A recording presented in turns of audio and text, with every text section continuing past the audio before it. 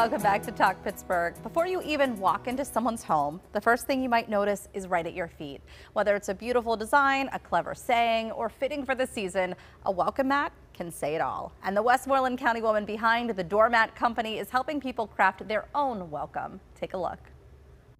My name's Caitlin. Thanks for coming. I'm the owner of the Doormat Company, and we're going to be making doormats today. I have a bachelor's degree in elementary education, and COVID kind of happened and shut down all the schools and everything. So I was like, I can't just stay home and do nothing.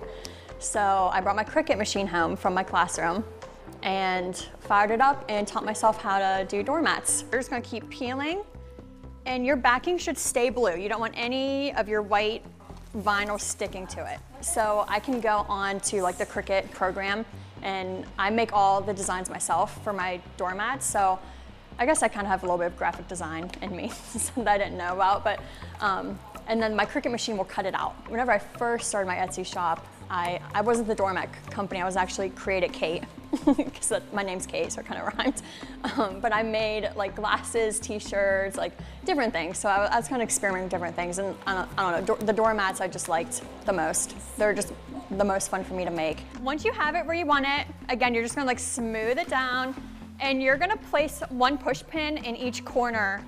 Just kind of holds everything together. Maybe do like one there. I started an Etsy shop and started off on there, and then grew my social media and eventually transitioned into a website. But you don't want to go like left to right, because that's gonna like move your stencil around. So dab up and down.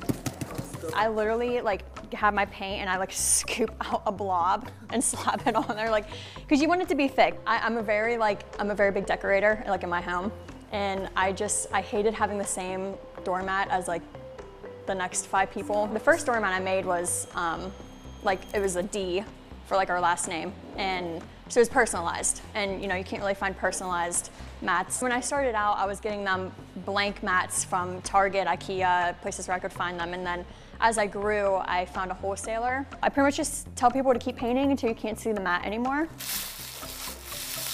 I'm at a lot of churches. I'm at a lot of local wineries, so they'll have me and people will come, and it's fun. The wineries are fun because you get a free glass of wine, and you know, it's like a fun crowd. So, and then I have a lot here. So, like, why? Yeah. Okay. This space, it's the Trendy Bunny Boutique. They're primarily a children's boutique, but they've kind of grown. They do events, they have baby showers, bridal showers, everything. Primarily, like when I started my business, it was me designing, throwing them up on my website. You know, I have them all in categories, so like seasons, occasions, and someone would order one and I would make it myself and ship it out. So we've shipped like all over the country, and I just started branching out into classes about like 6 months ago. So it's something different too. It gets me out of the house and I meet people like in the community, so it's fun. That thickness will like go down, so like don't worry about it. I always have a plan for things. So like when I planned out my life, it was very like go to school, get a teaching job, you know.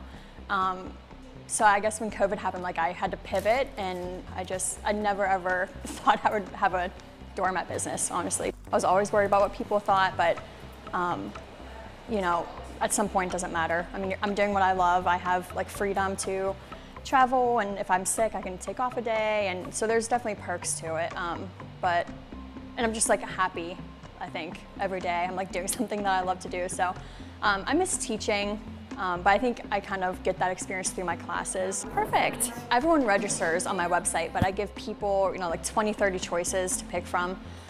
So when they register, they'll put like what design they want. So when they come to class, I have all the designs cut out already, because that's the long part. So they'll get their doormat, their design. I bring tons of paint colors, brushes, everything they need, and I just walk them kind of step by step, putting the stencil on the mat, painting, and then care instructions to take home. One more piece. It's funny to me because there's so many people who like put their own individual like ideas into it and creativeness. So it's fun to see like what people come up with. I usually always like the minimalistic all black, but now I'm starting to get into like my watermelon one. It's probably my favorite. I'm getting more into like my colorful mats. I think they're like very hesitant at first, and a lot of people stress out as they're doing it. I'm like, it's okay. But you know, it's just something probably that not a lot of people have done before. I think just like there's a lot of like perfectionists, you know, it's scary because you're like throwing paint on and they're, you know, they think it's bleeding under and it's going to be a mess, you know, and they peel it off and their faces just like light up and they're like, wow, like I can't believe it. Oh my God, Danny, that's so good. And it's nice because people, you know, tell me stories like, oh, I use my mat like in my proposal, and because I have like engagement mats, and so it's just cool like the stories people tell me. So, you know, customers from all over the country send me pictures of their homes with something that I made with my hands. It's just like kind of like it's mind-blowing sometimes that like I made something and people like it enough to put it in their homes. Like it's just rewarding.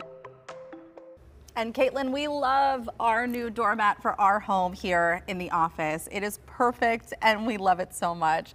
And if you would like to participate in a painting session, there are 4 happening in June and July. We're going to have more information on the Doormat Company and how you can sign up for a class on our website. Head to kdka.com/talkpittsburgh.